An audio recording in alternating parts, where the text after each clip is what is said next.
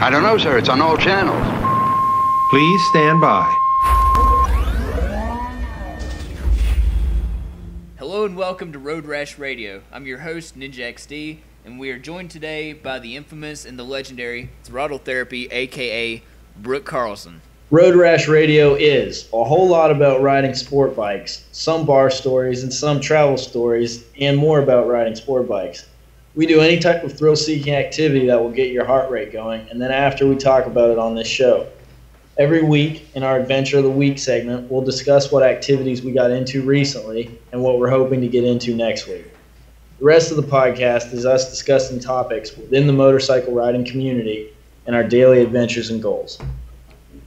All right, so you want to get started on how we met first?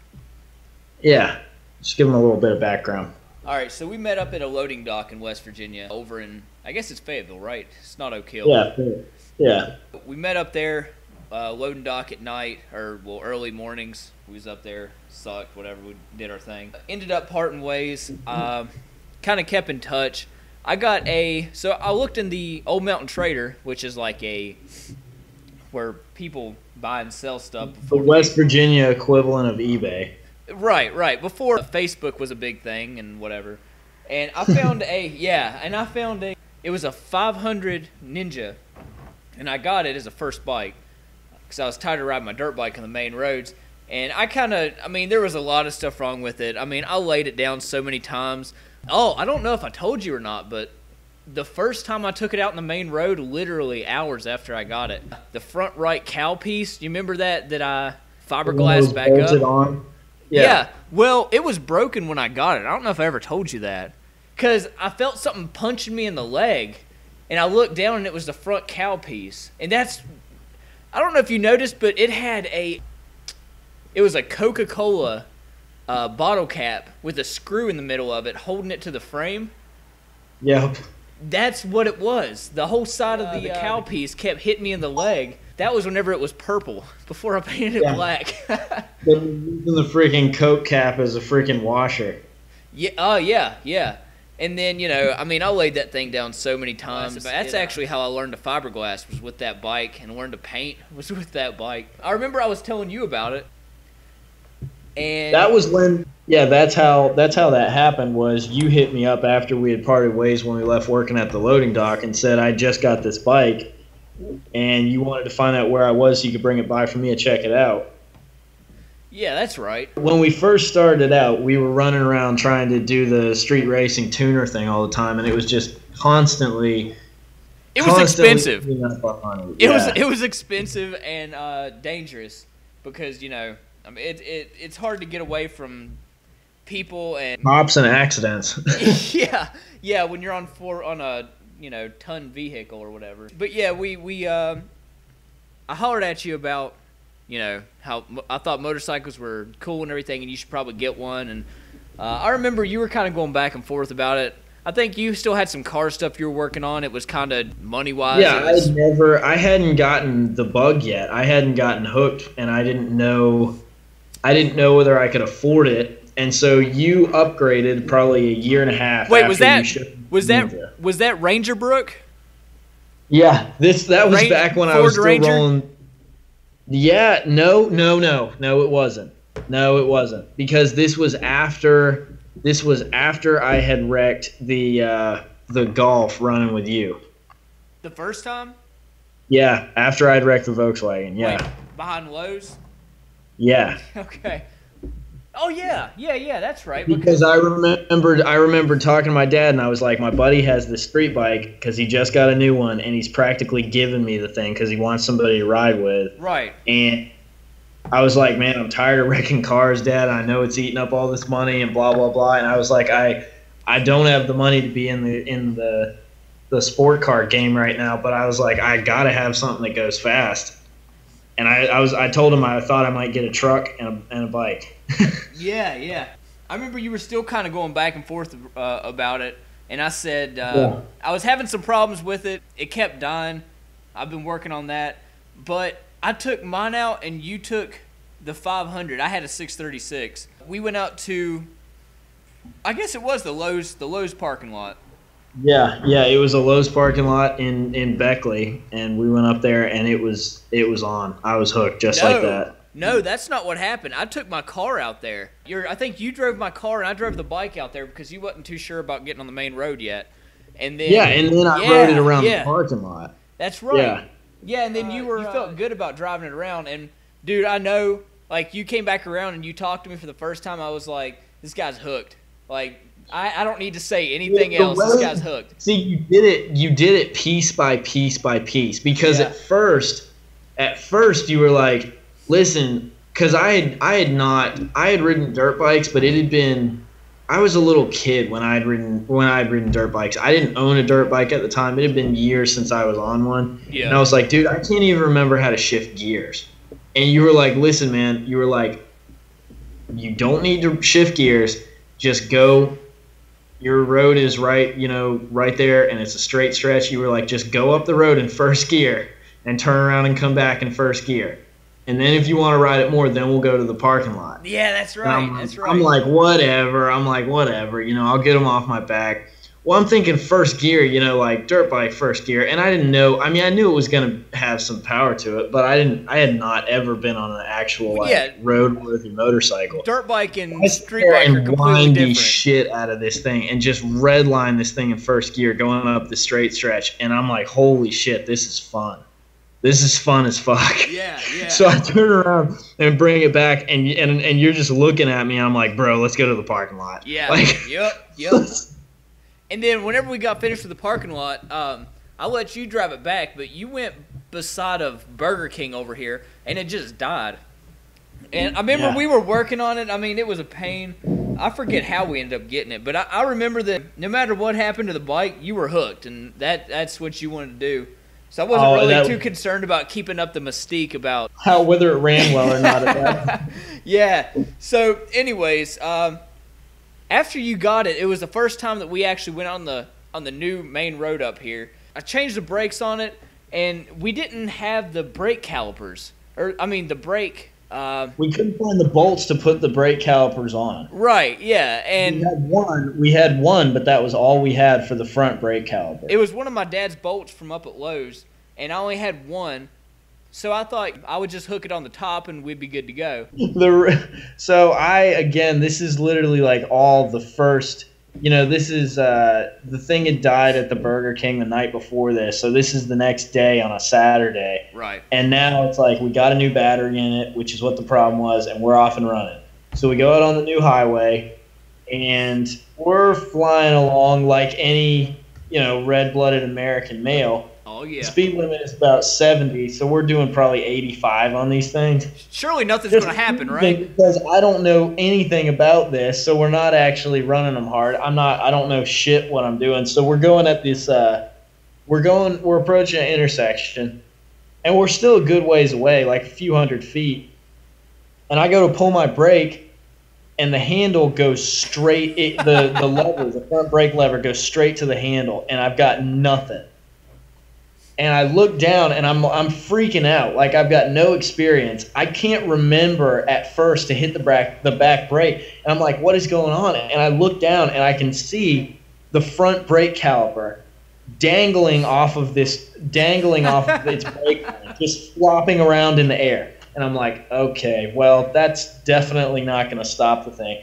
Then I remember the back brake, and I'm losing inches towards this red light the whole time. But I remember the back brake, and I locked the back brake up. Well, wait.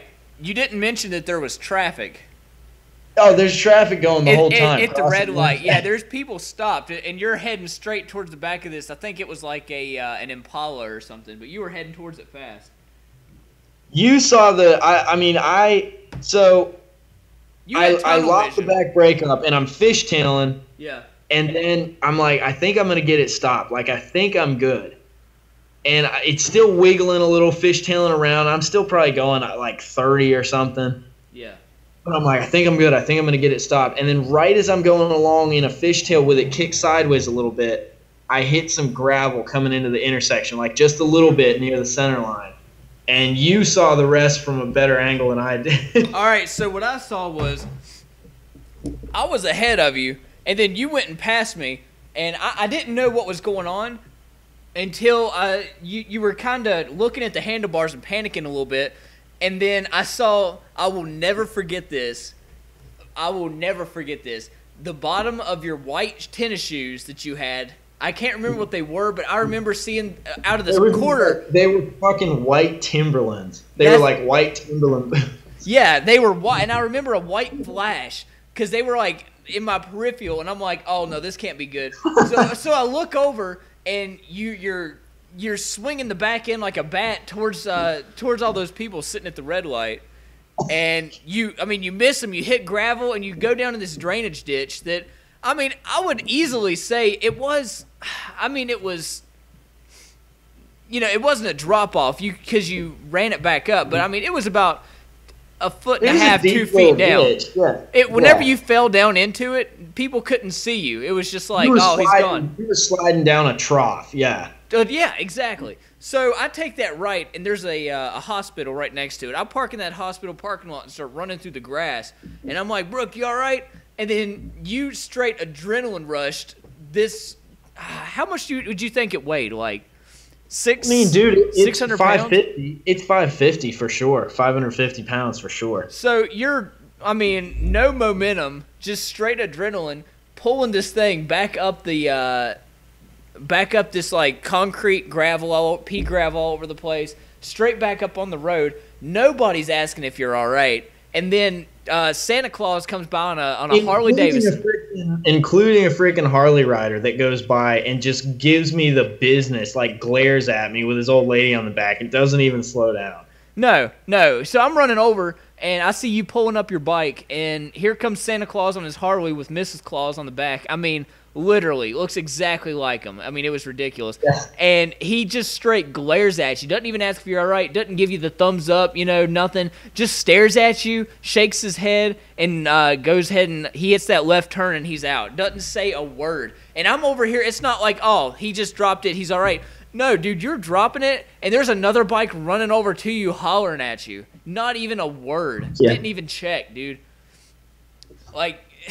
You were in bad shape, and the environment was in bad shape, or whatever. Yeah, there was nothing good about the situation. No, it was nothing good. So, anyways, we take the bike back down to my house, which is, just down the road, and you're using the back brake. Instead of being like most people, I wrecked it, I laid it down, I'm done. Yeah. You were like, you know what? I think I could drive it all the way back to Fayetteville, which is about 35 minutes away from where I live.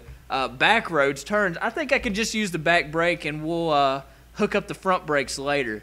And I was like, yeah, dude, this guy, after it breaking down, and then after he wrecked it, all within this first 2 days that he's ever been on a street bike, a riding brother for life. Yeah, dude, there ain't no getting over it. And ever since then, bro, we've both went down so many times. You've hit guardrails. I've hit other vehicles, and we're still at it, and that really says a lot. Yeah, in hindsight, after riding for a while and having the whole learning curve of you get better, and so you get your confidence up, and then you start riding super aggressive all the time, and then you wreck more because you're riding super aggressive, and then you realize to ride aggressive some of the time and not go balls out when you don't know the road. And so the whole learning curve for us, it took about 3 wrecks each before we actually started really figuring shit out. Yeah. And it honestly, they made that wreck pale in comparison. You and I had we've had some injuries and some stuff that never. I've never really fully gotten my right knee back 100%, and there's definitely some stuff we've had to sacrifice for sure from the wrecks. Yeah, not to mention tens of thousands of dollars more than anything. Just spoiler alert. We both have right knee injuries from different wrecks at different times, and swelling that's never going to go away. They both have never gone away. Yeah, numb probably for the rest of our life. I would rather have that than not ride. Then not ride, right? Or in your life, whatever. I still have to get up and kind of stretch my knee every morning, so it's pliable, I guess. But it's just one of those things, It's to everyone else that if you don't if you aren't really dedicated to the sport, we just sound like meathead idiots. But honestly, I'm not doing it in that kind of way to show off, but more to showcase that this is something we're truly passionate about, and we're willing to sacrifice a lot to stay on two wheels. And I think it goes from, if you lay it down or if you wreck and you get back up, that's good. But also if you get in trouble, this is something we haven't really talked about, but if you actually get in trouble with, with other people, if you, get into your first kind of argument in traffic, maybe if you're holding your throttle cable with pliers because it fell apart on the New River Gorge Bridge, and like they're pissed at you because you're raw dogging it, just to keep the thing loud. I think there's a story about that with somebody or local PD or whatever. Yeah, but your first run in with the police or with other people, and if you're still going on, I think it says the same thing about wrecking and still staying. Yeah, I agree. It's a lifestyle. It's a tight knit group. I don't know. It's just a family that you don't really know. It's a family that you've never really met all of them, and you never will. Yeah, and a lot of the people that are some of the better friends that I've made within the community, I was eating dinner at their house the same day I met them because we got caught in a storm. It really is. It's cliched and everybody says it, but it really is a really tight-knit community. And when it's what you said before, I remember you saying once, it doesn't matter. Even the dullest guardrail is really sharp at anything over like 30 miles an hour. Oh, absolutely. Whenever you're looking at, every time you go down, you got a good risk of dying or a good risk of, if nothing else, getting seriously hurt. Continuing to do whatever activity that you're risking that's a bond. And I think after you've ridden for a while, you've seen a lot of friends go down in front of you. I know that you and I both have watched each other go down in front of each other, and that's when it's somebody you really care about, and it's not like a casual friend and you guys are on some big group ride. You're watching somebody you really care about that's like family go down hard right in front of you, right into the back of cars, right into whatever. You walk up and you think somebody's dead, and it's a wild feeling. And if you stay with it longer, in the long run, there's eventually, and I hate to say it, but a lot of people, you can tell who is more likely, and there's a lot of people that die. If you ride for a few years, you'll definitely go to some funerals within the community you ride with if you stay with it long enough. Yeah, and I think it has a lot to do with just something you're born with.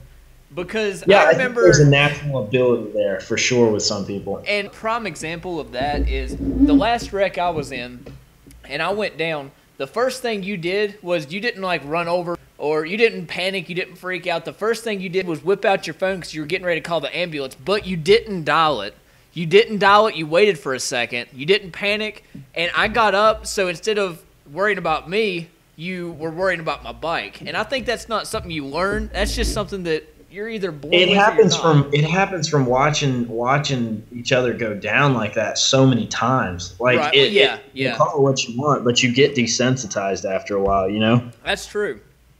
Because a normal person, whenever I hit the back of that car and it was just me and people at a yard sale that was there next to the road, they were freaking out, panicking, screaming, that I remember. And I got up and whatever, I got my bike, everything was fine. But, they were sheer panic. Yeah, it's definitely, I don't know. It's definitely, I feel like as we've gotten older and matured on our bikes, we've gotten to be better riders so that we can handle the aggressive riding better when we do it, and we know when not to do it. But I think that for everybody else, man, they see somebody go down and it's not something – everyone's always shocked when you manage to even make it through wrecks. And that's the other thing that's funny is people by just the roll of the dice make it out of stuff that's absolutely, a terrible wreck. And when you look at the results, you got a broken finger or something else small, and it doesn't look like you went down at 80 right into the back of a car, it's definitely, it's a funny thing. Like chance is a weird thing. There's a lot of wrecks that we've made it out of where other people are flipping out, and we're trying to convince people that we're fine. And in the end, a lot of times we wound up riding our bikes back from stuff that's just ridiculous. Like yours into the back of that car. If I remember right, I rode home. When we went to get your bike, it was like the next day maybe. You were out of the hospital. You had a cast on your thumb, which you promptly took off, and rode this thing home. And your leg was pretty jacked up. But I mean, you went from not even getting to hit the brakes a little, like full blown 80 miles an hour straight into the back of the car. It was right past a turn. Yeah, I was late for getting my haircut on an appointment or whatever. Yeah. You said you came around the turn and you were just looking at the guy. He was parked in the middle of the road. I mean, this is a story for another time, but he was parked in another road looking at a Volkswagen Beetle that was a lawn ornament. Literally, it had potted plants in it because it was in somebody's yard.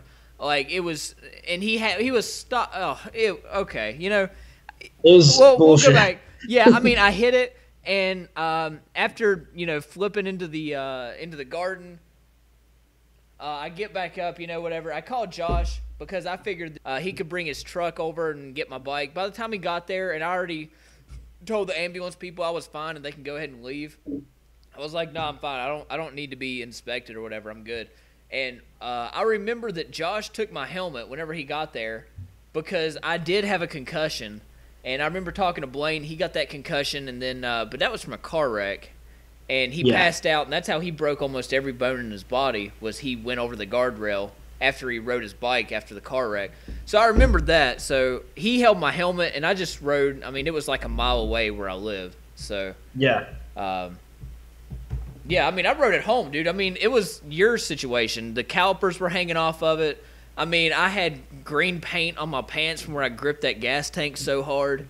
Right before, I mean, I still have those pants, big green streak on the inside of the thigh, dude, and red on the outside from where I hit that bumper. But I mean, you walk away though. You walk away from more stuff than people expect. And I know personally a guy that was related to me that he died hitting a lady at 25 in a parking lot and was dead instantly. So I feel like when it's not, in a car. And so I feel like when it's not your time, it's not your time, and you make it out of a lot more than what some people think. Well, actually, maybe being desensitized to the wrecks isn't a good thing, but it definitely is something that happens. Like you get a lot less over time. Yeah. Yeah. I remember when one of our buddies, we'll call him Bobby, when one of our buddies went down in front of me on some train tracks that were super sketchy. I remember the first thing he said after is he was like, it was his first time laying it down, and it was a pretty hard lay down. And he was like, well, good, man. He was like, I've been waiting for it, and I'm glad I got the first one over with, and I think I can learn from it. And he was like, and I think I'm ready to do it again. Like, yeah. Well, I remember there was a guy down the street right here at the junkyard at the first turn. The reason they had that fence up is because he didn't make that turn, and he got decapitated by a tree branch. Yeah. That was, 3 or 4 years ago. He wasn't on a street bike. Yeah. He was on, I think it was like a 1500, some kind of Honda or a Harley or something. I don't really remember, but. Yeah. Just it definitely. It's the luck of the draw, man. Well, I think that's all we're going to do for this episode. And I wanted to mention, you were kind of talking about it before, our what's it called? Adventure of the Week segment. We'll call it RAW, Riding Adventure of the Week. Riding Adventure of the Week, and that's going to be, we're going to have. That'll be our last segment of the day, and then after that we'll probably wrap it. We'll keep things to about an hour. Yeah, that makes sense. Hour, so maybe a little bit less. Mine isn't quite riding related, but it is for half the story. All right. The recent trip that I was on, I visited my granddad up in New Hampshire. Yeah. And after that, I had to drop my my vehicle off at a garage because the thing was having problems, and I had to take my bike back from my parents' place where the garage is up to where I go to college. Well, I forgot that I had a bunch of stuff I needed with me at college in my car, and it wound up being about 90 pounds worth of gear, like literally 90 pounds. I work construction. I know what 100 pounds feel like. I had to put this stuff in a gym bag, and tie the gym bag on and wear it like a backpack. And it was a 2-hour ride in the 40s with rain. And this is January. It was not comfortable. Right. Yeah, this was January. This is like a week and a half ago. And I made it back, but I mean, it was so much weight. I had like rope burn on my shoulders afterward. When I got back, I had literally had like rope burn on my shoulders on either side. And it was hard to breathe. Like, it was so much weight when I would be in like turns and stuff. You could feel like breathing up for a big breath, anything like that, going over Gully Mountain when you're like feeling it, and you're breathing hard and you're in the zone. It was literally hard to like get a nice big full breath because of how much weight. And not to mention, a gym bag is not a backpack. It was sloppy as hell. It was flopping all over the place. It was just one strap, wasn't it? Yeah, I could only get one strap on there because I had the other one holding my skateboard onto the outside of it. I had my skateboard like twisted, the other strap like twisted and tied up all around it. Yeah. Holding the freaking skateboard on. But the other part was right before. This was the same 24 hours as that ride. I got to explore a frozen lake. This was right before we drove back from New Hampshire. Yeah. And it was really interesting. It was a little sketchy because I was by myself, and when I found the area, which is near my granddad's spot, I had the sun going down on me. But I got to check this island in the middle of the lake out. And normally I've seen this lake a million times, and I've never once been able to make it up there, for starters, because screw going to anywhere that far north in the winter. But once I was up there anyway, I got to see the lake while it was frozen, and I actually got to just walk across the ice all the way out to this island, which was really sweet. And it was kind of sketchy to do by myself, but I'm going to be honest, what was going through my head was if I break through at any point, it's super thick, but there were some shallow spots. Like, there were some spots where you might have actually been a little at risk, but it's not moving water. So what I kept telling myself was that if I did go through, I'd be able to, like, slow down, open my eyes, look up and find my hole and get back out, because it's not moving water. I don't know how realistic that is, but that's what I used to get myself talked into it. But I made it all the way out to the island and checked it out, and it was pretty cool. There wasn't really much there. It had New England has a ton of pine trees, so it had some really cool big pine trees. It was really pretty, but there wasn't really anything there. But it was really sweet to be able to make it that far out to actually look at the island, and it's a place that, like the best adventures, you always in your head, see something that you can't reach, or you actually get to look at something that you can't get to. And you're like, man, I wonder what's up there, or I wonder what's over there. And it's so cool after years, literally years of staring out at that island. And whenever I'm there, I've never had a canoe or anything. To be able to actually make it out to that island and explore it is something I've wanted to do for years. So that was a really sweet little perk of being able to go up there this late in the winter. And where was it at? This was in New Hampshire. It's about a 13-and-a-half-hour drive away. It's a bitch. Dad and me ran it in that long. Normally it's about 16 hours, but we're just going fast as we can and hardly making any stops. It's pretty far up north. It's near Maine and all that. It's really cold there. Yeah, I guess the ice will be pretty thick up there. It was. I think I probably was freaked out for no reason, but I'm going to be honest. There is nothing that scares me more as far as like a drowning death than dying trapped under ice. Oh, yeah. You can see up, but you can't get to it. Yeah. Oh, my gosh. Yeah. That's like that movie, The Orphan. It's the very end whenever she falls. That's just, I'm not about that life. Yeah. I'm good without, man. Yeah. I think just being able to be like, all right, well, listen, I'm too far down because something's sinking me. Anything better than to be that close to the surface and just not be able to make it. And I mean, you could punch the ice all you want, but you don't have the strength underwater to do anything. Oh yeah, and I mean, we're talking like there was some spots where the ice was clear, and you could see that there was a couple of spots that it had some melt going, and it was getting thinner. But on average, I mean, I would say on average it was like 1.5 feet thick. In certain sections, it was 1.5 feet, and that's from what I could see. I think it was that length probably the whole way out there because it's not creaking or doing anything. Yeah. There was, or I should say, it wasn't creaking or doing anything from me walking on it. There was twice when I was out there where you would hear out across the lake like a big crack, and it would sound like, loud, and it wasn't from me walking on it. It was just the ice changing a little bit. But Yeah. I'm not gonna lie, that made my panties a little tight there. But it was cool. It turned out really cool. It was cool because after staring at it for that many years, I was actually able to see it up close and check it out. But Yeah, that's pretty cool. So, not riding related, but good little adventure over there. I want to go ahead and remind the listeners that this is going to be on SoundCloud and iTunes, and I don't really know much about iTunes, the whole iTunes podcast thing, but I do know that reviewing is a big thing. Write a little comment on stuff you want us to talk about, or tell us the business, whatever you want to do. It doesn't really matter. But yeah, rip us a new one. And it's also going to be on YouTube, so subscribe, whatever. It's going to be under RoadRashRadio. I'm not too sure if I'm putting it on my YouTube or just making a new one for that. We're kind of working the bugs out. Either way, all the links are going to be underneath the podcast. So, do you have anything else to say before we end it?